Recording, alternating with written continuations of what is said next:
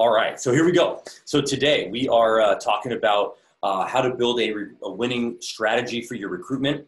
My name is Jason French. Obviously, I'm an employee here at FieldLevel, and I've been here for almost 2 years and loving every second of it. I really get a chance to work within the area of which I've been working in for many years, which is I've been a high school football coach. So getting to work with athletes and parents and coaches from both college and high school and club levels has been a lot of fun.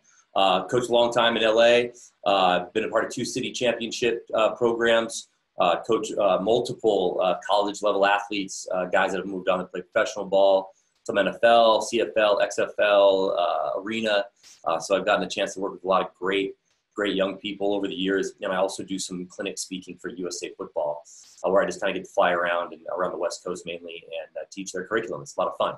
So today's agenda is we're going to talk about how to refine your options when it comes to recruiting. Then we're going to start talking about the different paths that you can take to get you to a successful point in recruiting, and then talk a little bit about FieldLevel, and then open up for a question and answer time.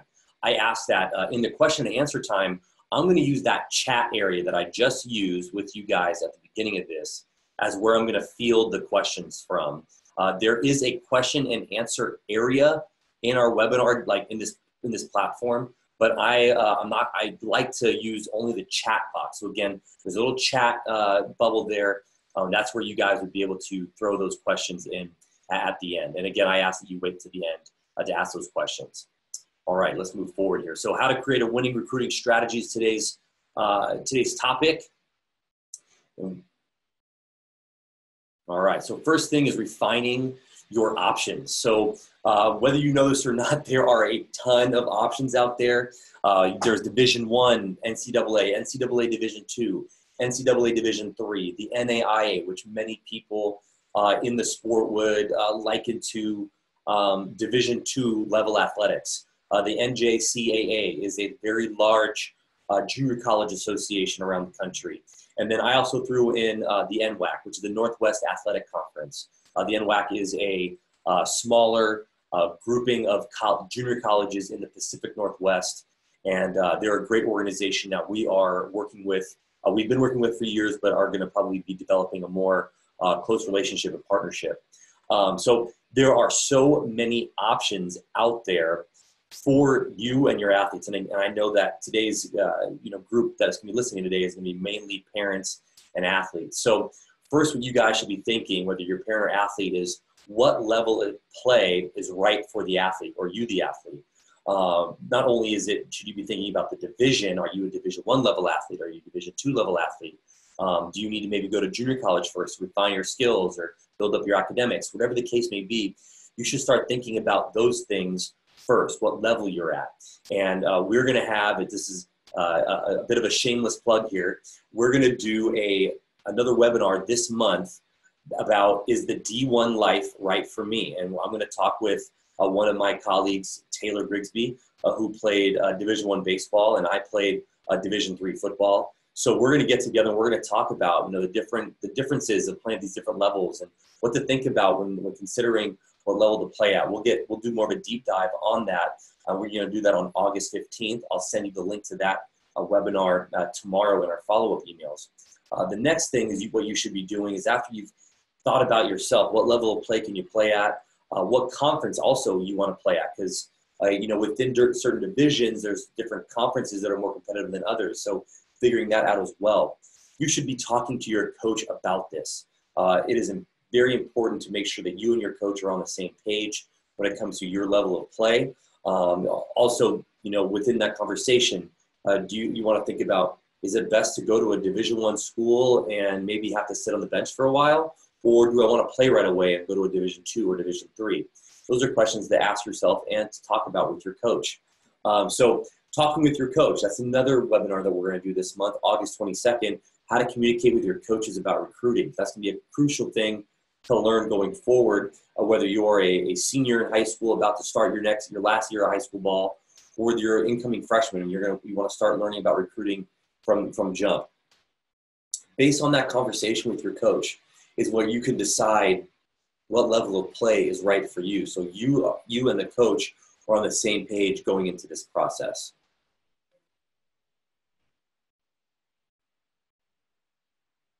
Next is, once you've figured out what level of play you should be playing at, and it would be a good fit for you athletically, is where in the country do you want to play? So we've got little maps here, a little graphic that we put together. Division I schools, 351 Division I programs in our country. Those blue little dots signify areas all over the country that there's a Division I program. The Division II, NCAA Division II, 316 schools in Division II. And look at all those orange dots all over the country. Division III, 448 schools. Now, they're all over the country, mainly over in the Midwest into the East Coast. A lot of them in Texas as well, and then they're scattered a little bit throughout the West Coast. But so many options at the NCAA association that has these different levels of play all over the country. The NAIA that I touched on earlier, 251 schools. The NJCAA, 264 schools, and the NWAC up north in the Pacific Northwest, 36 schools. So there are options nationwide in areas that you may have never even thought of or considered in your life that you can look into. What I'm going to do tomorrow, along with those links about the different webinars that we're hosting this month, based on is the Division I life right for me, how to communicate with your coach. I'm also going to send links to these different locations to find a map where you can zoom in and find different names of schools and different locations, so you can do your research there as well. After you've figured out what level of play is right for you, after you've looked all over the country and figured out where geographically you're interested in playing, next is scholastically. Where can you go? We all could have aspirations to play at certain schools, but every school has a certain academic requirement and threshold that you need to meet. And do you have those grades to make it in that school? If you have great grades, you're going to have lots of options, right? You're going to be able to pick and choose where you want to go, because you'll be able to be admitted academically into these schools. But if you have bad grades, they're not so great, you're going to have to find schools that are going to be more able to take you as a student there as well. Lastly is we're going to talk about the financials of things. We all hear about the athletes that get these full scholarship rides, or many people will even talk about how they're going to a school because of a scholarship. But really, there's many schools that do offer full athletic scholarships, but many schools do not offer full athletic scholarships. They're able to offer partial scholarships, or different schools are able to piece together different financial aid packages based on your grades or your need-based issues. So another thing, and we're going to again discuss this in our webinar this month, with how to discuss things with your coach about recruiting, but coming to the table about what are realistic things to think about your financial situation. Now, we don't think that you should tell your coaches about give them your tax return or tell them how much you make. But you should go in armed with knowing what you're able to afford to pay for school for the athletes. So for you parents in the webinar today, or you athletes that are going to have a conversation with your parents, knowing what you guys are able to afford. So let's say a college is $50,000 a year to go to, and your coach is going back and forth with the college, your high school club coach is going back and forth with the college regarding a financial aid package, and that college coach says, I can give them $20,000 on that financial aid package, but really what they need to do, what you'll need is another extra $10,000 off that. So in order for you to be able to have that ability to have that negotiating power with these colleges, it's best to make sure that the college coaches know what your financial situation is, and that your high school coach can go ahead and speak on your behalf on that. So we've talked about level of play. We've talked about geographically where you want to be. We've talked about scholastically, where can you go. We've talked about financials. So now that you've kind of narrowed down these things in your mind, you're able to figure out what schools you want to attack. Now, how the heck are you going to get there? So let's talk about how athletes are seen, how athletes get exposure within the recruiting world. First, you are a high-level athlete. You're a big-time athlete. You're a big-time recruit. All the major Division I schools that you've heard about over the years that are on TV are coming after you. And what they'll do is they will come to you. And so you are that high-level athlete, and that's great for you, and congratulations. I'm jealous, but you have to you don't need as much of the exposure and the help as some of the other athletes will. So I got pictures here of these major college coaches from different sports, and there's a typo here. It's not Nick Saban at the top left hand, but that's Dabo Swinney from the University of Clemson going to visit a five-star quarterback from St. John Bosco. That's a picture of him there. And Coach Dabo Swinney's got the paw on his shirt. The next one, Tom Izzo, one of the most famous college basketball coaches in the country. He's on a recruiting visit with a high-end recruit there in that picture in the right-hand corner.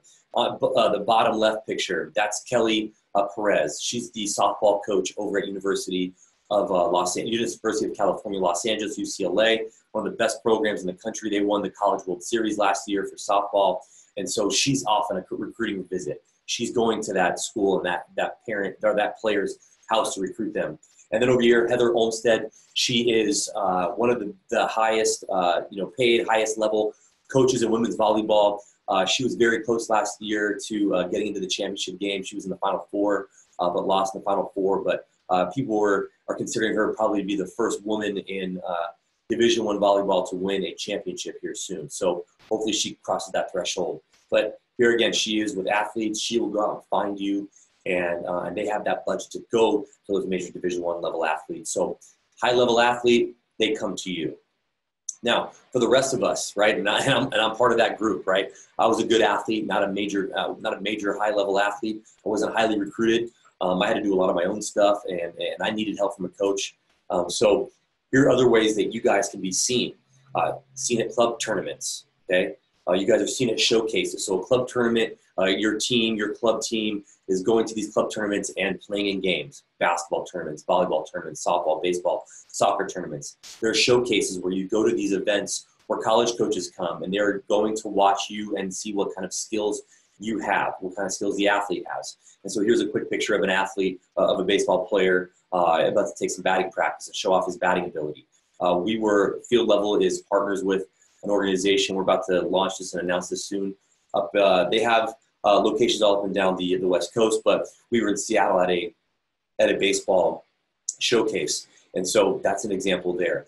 Lastly, you can be seen at camps. This is a picture of a soccer camp where a bunch of athletes are going to these camps, only getting instruction from the coaches at these camps, but they're also being seen by college coaches as well. So these are ways for athletes to be seen in this recruiting world.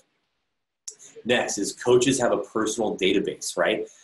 You're an athlete, you want to play at a certain school. Maybe your coach has a personal connection to that college or that coach. So what are they able to do? They're able to jump on the phone. And if I've ever seen a coach's office, this is the one right here. They're busy. They got a lot of stuff going on. They're on the phones trying to help. They're teachers, they're deans, they're administrators, their fathers, their wives, their brothers, their sisters. They're so busy, right?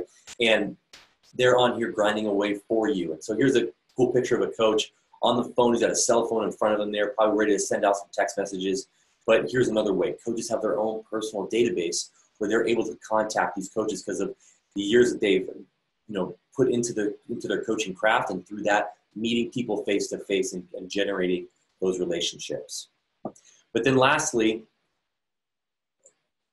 we're in a tech world, and you guys are here because you guys are in a tech world. And how cool is it that you guys are able to sit here and listen to me talk about this stuff from the comfort of your own home or office, on a computer screen or your phone? And we're in a tech world, and we at FieldLevel have found a way to, and other companies have found a way to use technology for helping athletes find opportunities to play at the next level. So there's three core concepts. I'm not going to talk about the names of the two other companies that I'm referencing here, but I'm sure you've been contacted by them at some point in time. The first concept is this sales rep consultant do-it-yourself method. So a company will reach out to you and try to generate you as a client of theirs, where you would then pay to set up a profile, have a place to store your film. They would then say that they're going to, on your behalf, be an agent or a sales rep for the athlete. And they're going to go out and get information out to college coaches about the athlete. In the end, and again, not to speak poorly about any of these concepts, but in the end, that person, that consultant that is walking you through the recruiting process, or saying that they're going to advertise you or sell you or rep you to college coaches. It doesn't have that personal relationship with the athlete. So there's that one concept. The next concept is a do-it-yourself concept, and that's a company will give you, based on how much you pay, a version of their platform where you're able to use all the contact information that they provide for you. They'll give you demos on how to write emails, what to send in text messages, how to talk to a coach over the phone or leave voicemails. And it's a do-it-yourself model. Athletes, parents, you do it on your own. They do give coaches the opportunity to monitor what's going on, but it's not really a coach's platform. It's really a do-it-yourself for parents and parents and athletes. And again, coaches can monitor the process. And then us, FieldLevel. And obviously, I'm saying this as you would think I'm biased, but I was a user of FieldLevel well before I became an employee. And what FieldLevel does is it takes the way recruiting has been done for decades, and we've made it in a more tech-savvy, simple way for coaches to connect nationwide. So for decades, high school coach and college coach meet. College coach comes to a high school and talks to a coach. College coach goes to a club facility, meets the coaches, learns about the athletes, and that's how they start generating the interest for these athletes. Well, that's great. And like we talked about before, athletes are able to be seen in these different camps and clinics and showcases and different things of that nature and tournaments. And college coaches and high school coaches have built relationships over the years because they're with each other. But if a coach is in one location, in one part of the country as a college coach, and a high school coach is in another part of the location of the country, and they've never had a chance to actually meet in person, they haven't been able to develop that relationship. What we've done at FieldLevel is we've helped these coaches connect. Much like LinkedIn, much like Facebook or Instagram or Twitter, we're connecting people. And what we do is when we connect people, they're able to now connect with each other about not only just being coaches and how to help each other and best practices within their sport, but also to communicate about athletes. So now FieldLevel has built a tool to give to high school and club and college coaches to connect with each other to ultimately help the athletes find those opportunities to play at the next level. So what FieldLevel is going to do is they're going to help their athletes. The college coach is going to find athletes. We'll talk about this in a minute. They're going to find athletes through the search method, and then they're going to contact the high school and club coach about connecting with them.